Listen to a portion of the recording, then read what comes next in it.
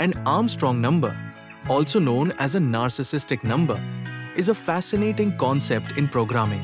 It's a number that is equal to the sum of its own digits, each raised to the power of the number of digits.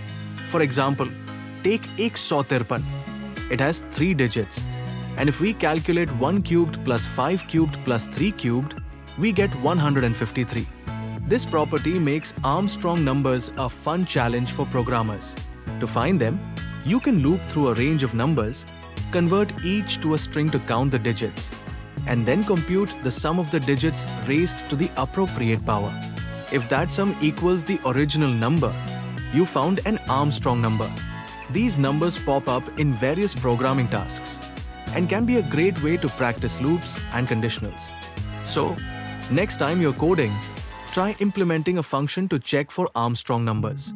It's a simple yet satisfying exercise that sharpens your skills and adds a bit of mathematical magic to your code.